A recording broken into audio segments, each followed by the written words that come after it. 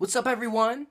Eddie Mercado here with BloodyElbow.com, and I'm about to speak with the 10-2 UFC heavyweight Timothy Johnson as he is headed to Belfast, Northern Ireland for UFC Fight Night 99 to take on Bellator's former heavyweight champion Alexander Volkov as he is making his promotional debut. So let's give Timothy Johnson a call and find out what he's been up to since his last fight. Find out what he has in store for Alexander Volkov, and kind of see what it's like to be traveling all over the world. Mr. Timothy Johnson, how are you, sir? Not too bad. Just sitting around, actually waiting to go into the grocery store here and grab some food. Oh, okay, nice. Well, I definitely appreciate you taking out the time. Huge fight on your hands. You're headed to Belfast, Northern Ireland for UFC Fight Night 99. You're taking on a former world champion in Alexander Volkov. What are your thoughts? Just like any other fight, I haven't really read into it too much. Another M1 guy. So this will make number 3. So I don't know if I get another win, I'm gonna see if they'll send me a couple belts or not. Yeah, I mean, why not? Now, so right now you're 10-2 in your MMA career. You were an All-American collegiate wrestler. What kind of made you take the leap from collegiate wrestling to MMA? Well, actually, in Fargo here, there was a couple big heavyweights that were in MMA. One was, Tusher, Chris Tusher, who fought for the had a little stint in UFC there. He was, Brock's main training partner for a bit, and then Zach Thumb. And so the year I got done with wrestling, they were working out in the gym here, and they just kind of need big bodies. And as you know, if you're a big body, they're kind of hard. They're few far to come by. So they asked me to just come in and wrestle around with them as a training partner. So kind of did it for a couple weeks, got the bug, and then eventually started. I'm like, what? I'm gonna take a fight. Let's see what this is all about. And all honestly, just kind of fell into it, and that's exactly how it happened. Okay, so it kind of picked you, so to speak. Yeah. Yeah, that's definitely awesome. You stand southpaw. Is that because you're left-handed, or is that from your wrestling stance? It's from my wrestling stance. I'm opposite. I don't really have a dominant hand. Like, I'll throw right-handed, I'll kick right-handed, but I write left-handed, I eat left-handed. Like, I'm not really ambidextrous. I just kind of do things opposite. So it was easier for them to teach me how to box southpaw, then switch my wrestling stance that I've had since I've been, 5 years old. Okay. Well, you had your UFC debut against Shamil Abdurahimov. Is that...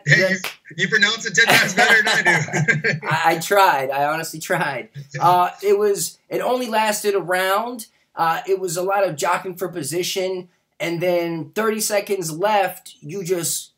you kind of had him thinking one pace, and then you just blitzed him. I mean, you came at him, you took him down, mounted him, and just unleashed thunder on him. After that, you had a little bit of a different matchup. You faced a fellow collegiate wrestler in Jared Rosholt. Absolutely grueling fight. I mean, that just watching it made me tired. I mean, it was two wrestlers just really just the whole time grinding. And in that fight, in the last 30 seconds of the whole fight, you blitzed him again. I mean, you let your hands go and you started tagging him. What is it about the last 30 seconds that you just kind of go for it? Well, it's because you're going to get a break. No matter what, last 30 seconds, you're going to get a break, so you might as well, open it up a little bit. And that's just something that we've always done. My corner man, I'll have him count down. He'll yell out 2.5. That means we're halfway. And then from there, he'll go 2 minutes, 1 minute, 30 seconds. So it's just something that we've always trained. And it's kind of been my mentality for wrestling too. Like, I picture that last, where you'll get a lot of takedowns because guys will take breaks on the edge of the mat. So right there is your best opportunity to, release, go hard, really hard for something. That's kind of the same thing in the last 30 seconds. Like, people will know when they're kind of getting close to the end of the round, they'll maybe lax a little bit. They'll maybe kind of pull back a little bit. So you try to try to time that. That Rose Hole fight was not, my fighter IQ was not very big on that one. I had a lot of opportunities. I wish every day I could have that fight back because I would have done a lot of things different. But you live, you learn. I guess there's no such thing as a bad loss as long as you learn something. I learned a lot in that fight. Yeah, I mean, they say you win or you learn, or at least the good fighters, anyways. Did you keep in contact with Rochelle, or maybe look to train with him at all? No, I haven't contacted him or talked to him or anything since the fight. I guess the main guy that that people would really know that I go and train with is I'll go down to Vegas to Extreme Couture and work out with Roy here and there. Okay, big country, Roy Nelson. Yep. Okay. Yeah, so he could maybe teach me some of those overhands. Yeah, I mean, he's notorious for I don't want to say spamming overhand rights. That kind of has a negative connotation, but he has honed his overhand right. We'll just say that. Yes. And he's definitely good at it. And I will tell you this, even his soft shots are hard. Oh, I bet, man. That dude just packs a wallow. Yeah. So your third fight in the UFC, Marcin Tybura, you chose to kind of get away from your grappling a little bit and really work your strikes. Was that like the game plan going in? Just try to get some time on your feet? Yeah, I just didn't want to be labeled as another wrestler. And when the Tybura fight came around, we were looking at film, watching him, and kind of like, well, his hands really don't make me that nervous. I can eat punches. That's no biggie, I guess. Maybe later down the line, I want to work on that a little bit, but and I was just like, you know what? I think my hands are just as good as his, so I'll just stand up. And in that fight, like in the first probably 8 minutes of that fight, there was like 3 or 4 really good opportunities for a takedown, but I let him go. Like I'm like, I don't want to take him down. I want to stay on my feet, and I want to sit here and show there's more than me just trying to bowl someone against the cage and taking them down. And I guess in my last few fights, I haven't had too big an opportunity, but I'm not really a lay and pray. When I do take someone down, I like to punch them when I get them down. Otherwise, there's no point. Punch them, they get back up, take them down, punch them again. Okay. And you definitely look comfortable throwing your strikes. Like, you definitely seem like you believe in your power. Now, can you kind of give an honest assessment of where you consider your striking skill set versus your grappling skill set? Grappling still, that's still my mold. If I get tagged or get hurt, I'm definitely going back to grappling because that's just who I am. But my striking has come along. I feel a lot more comfortable in the pocket. I feel like people might be even starting to respect my hands a little bit more. Maybe not scared of them per se, but they're at least respecting them a little bit more. But it's coming along. This will be my 13th fight ever, and I didn't even really start training hard till about 2 years ago. So it's still coming along. Yeah, and I mean, you're already in the UFC making waves. Now, I noticed in that Tybura fight there was a moment where it was kind of quiet for a second, and you just hear your corner go overhand, and sure enough, you threw the overhand. Like, do you work on actually listening to your corner during the fight? And who was that? I mean, I could hear him over everyone else there. I would have to guess that would be Zach Thumb. He's a guy kind of got me into fighting, and he's like my main training partner. He travels with us, and what the other coaches will tell him what to yell because he does. You can hear him across the arena, but no, I've always been a good listener. Like, been able to. I don't get too tunnel visiony.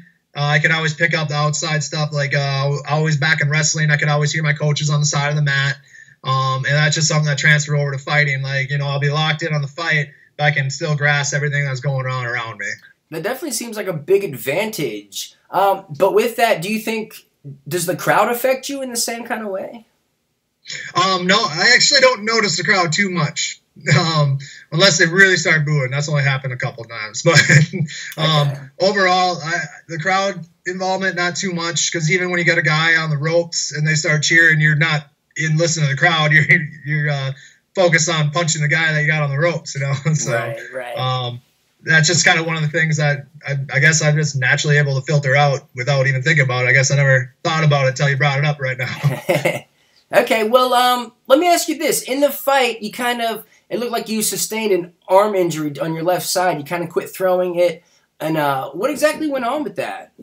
Right in my forearm, I think it was about halfway through that first round. At some point, he threw a body kick, and I actually didn't have my arm tucked. I went out and blocked it, so I ate his shin right on my forearm right away, and then I didn't notice it until about beginning of third because it was still going. It was swollen. It didn't really start noticing until third. Then after the second round, I went to a touch. I'm like, that's really, really tender. So that stuck with me. I honestly think that was just some kind of like a bone bruise or something like that. But it stuck with me for probably about a month after the fight. So, I mean, it didn't feel too good. But it wasn't fractured or anything like that? No. Just had probably had a softball underneath my skin there for a little bit. Okay. So 100% healed going into your next fight? Awesome. Yeah. Well, on your plate right now, you're headed to Belfast, Northern Ireland. Your fight before was in Croatia. Is this intentional, or are you kind of using MMA to kind of see the world now? No, it's not intentional on my part. I would have liked to, after Croatia there, I would like to get one in, at least in the U.S., so I'll get a couple more of my family and friends a little closer for them to go. But, no, it's if nothing else, two paid trips to Europe in a year. Can't complain about that too much. I was hoping to stay stateside, but take the fights. I was laid off for quite a long time, so I'm going to take a fight whenever I could. Okay. Now, you got any plans while you're over there? Any sights to see or things to do? We always, wherever we go, we always take a couple days and go do some good hard sightseeing. I know, like we got plans right now to maybe even head over to, to Scotland for a day and then, come back and go see maybe even head down to London because we're going to go there. I think we're going to go about 9 or 10 days early. So we'll have plenty of free days. Maybe go down to London, check out some museums and stuff down there. So it should be a pretty good trip overall. Yeah, it sounds awesome, honestly. Now, your opponent, former Bellator champion Alexander Volkov, real tall. He's like 6'7", kind of he likes to kickbox a little bit. What are your thoughts on this guy? He's making his UFC debut. He, left Bellator. He had a bit of a skid there. Went to M1 in Russia. Won some fights. What do you think? I think he's tall. He's definitely very long. Hands are decent, but he's more of likes using his knees and his kicks. That's for sure. That's kind of his bread and butter. Especially his knees. He likes doing a lot of power knees, which could be a little bit of a factor on dipping and diving in. So it's just kind of something to be scared of. And he's definitely a guy who has come up through the ranks. I mean, I think he's got dang near 40 fights already. So, yeah, he's like 22-6 or something crazy. And he's got a lot of fights. So he's definitely got experience. So in that aspect, the same thing with like Tiberiu when they asked, is it going to be too big of a stage? Well, he's already been on the big stage. This is not, this is nothing. It's another fight for him. He's was Bellator champ, over M1, and it's the stage has already been set for him. So this is going to just be another notch in his belt, another little story in his his fighting career. Okay. Now, in the past we've seen him have issues where his opponent would kind of get up under his hips and kind of stall him out against the fence. Now, I mean, your bread and butter is putting people up against the fence and controlling them and mugging them there. I mean, is that like the clear path of victory here? It's definitely something to look at. I'm not gonna be hanging out at a distance striking with him because that just doesn't make any sense on for who I am and for who he is. But I'm not necessarily going to just look for that as my play, and I want to be inside against him and throwing strikes and find movement and angles that way. Once again, like I just don't want to I'm going to try to intermix, both my wrestling or my grappling and my striking. I'm not just going to go out there and grapple. That makes you way too one-dimensional, and we're already figuring that that's all he's thinking we're going to be doing. So might as well, fight fire with fire in that aspect. Yeah, absolutely. Now, what are you doing specifically to kind of work on the reach that he brings to the table? Oh, I figured you saw my picture. Yeah, I posted up yesterday. I didn't see it. I got like 2 or 3 guys in the gym right now. They're about 6'8", 6'7". Oh, okay, yeah. So they dwarf me, so they're able to for adjusting for reach and stuff like that. That's working out pretty good. My roommate, he's 6'6", 6'7"-ish. Fights long, good kickboxer. So like working with him, every day is gonna be a lot better than as opposed to working out with other people my size. So as training partners go, we kind of got the reach thing figured out. Okay, awesome. Now, do you got a prediction? I mean, how do you think it's going to end out? You think it's going to go the full 15 or early? God, I hope not. That sucks. Anything I'd say TKO. Yeah, TKO? That'd be about the boldest prediction I go, because I don't like predictions. Anything can happen in a fight. Okay. Now, your gas tank seemed to hold up pretty well in your Tibera fight. I mean, what do you think about 5 rounds? Do you think that's something you're ready for? It'd be something I would get ready for. Okay. It's just going on, making your camp adjust a little bit more, and doing some road work a little bit more often. Get your heart strokes a little bit more efficient, and other than that, no, I think I'd be fine. Okay, awesome. Are you going to bring the mustache with you into the fight? Yeah, I mean, obviously. Okay, I think I was on Tapology and they had a picture of you without the mustache, and it threw me off. I was like, "Who is this? Who's that guy?" I only grow it out when I got a fight coming up. Usually I'm pretty clean shaven or got a beard or just so people don't recognize me without it. Okay, awesome. So with a win over a guy like Volkov, an established guy, what would be next for you? Then that's my 4th fight of my contract. So we would have to get another contract before discussing any of that, I guess. Okay, so this is all right, awesome. So maybe with a spectacular win, you would have some leverage to negotiate an even better contract. Nope, and that's kind of the mindset that I have. Honestly, I haven't talked to my agent, haven't talked to anyone, but just speculation. With the loss, I'd still feel safe that I'd probably get maybe re-signed again. With the win, though, it'd be a better contract deal. So either it's a contract fight, no matter how I look at it. Okay, and stringing together a couple wins in the heavyweight division can really launch you in a division where it's almost like an older division. You got a lot of guys in the top 10 who've kind of been around forever, and it really wouldn't take much for a new guy to come in, just string together a couple wins, and be right up in the mix. Yeah, no, that's for sure. I think after my Tibera fight, I was actually up there about 16, ranked like 16, so that was nice. And then, lay off or, I had to take a month off for military, obligations, and, kind of lost my rotation. So I had to wait for this one to come around. It's kind of the reason I had such a long layoff. So then everybody else is winning and then kind of knocked me back down. And so, that kind of shows just how fast you can move up, though. So are you active duty military? No, I was in Minnesota Army Guard. I just actually about 2 weeks ago was my end of enlistment. I am no longer in. Okay. So I did 10 years and just kind of decided, well, right now I'm going to focus on fighting, and then when this is all kind of wrapped up, then I'm going to go. I'll probably more likely head back in. Okay, awesome. Well, I appreciate your service. Thank you for that. Now, do you have any sponsors or people you want to give a shout out to?